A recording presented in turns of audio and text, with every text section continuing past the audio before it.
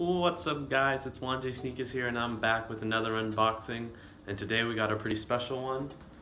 Starting off with the box, you already know, this is going to be the Nike Air Jordan 1 box, and I have the Nike Air Jordan 1 Retro Rookie of the Year colorway in a size 9. I did go true to size on this. It fits just like any other Jordan 1. So to start off, here we go. Here's the shoe, the Nike Air Jordan 1 Retro High Rookie of the Year colorway. I did end up securing this pair off of Nike. I had early access to the shoes through the Nike app, so I got really lucky on that.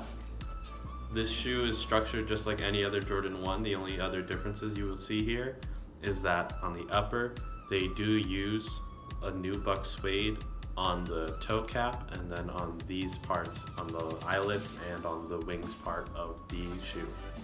Another difference in the structure of the shoe is that the little flaps on the wings do open up, and they do show you stats and a little quote from Jordan when he made his speech for getting his award for Rookie of the Year.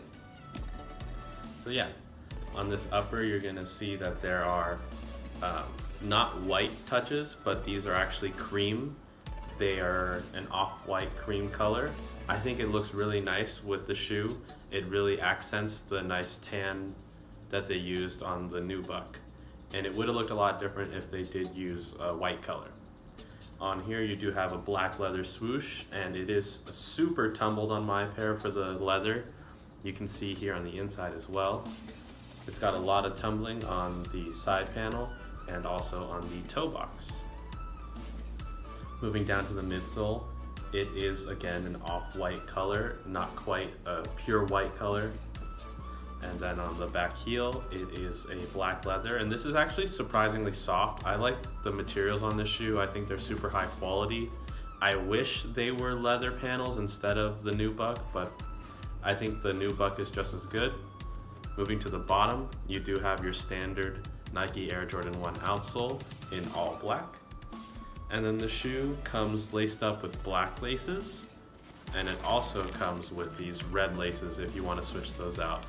I think the red for me is a little bit too bright. If it could have been a little more muted, I think it would have looked good with the shoe. If it were something a little closer to what they use on the Nike tag on the top. Yeah. So those are my thoughts on the Air Jordan 1 Retro High in the Rookie of the Year colorway. Thanks for watching. Make sure you like and subscribe. I'm Juan J Sneakers. Peace.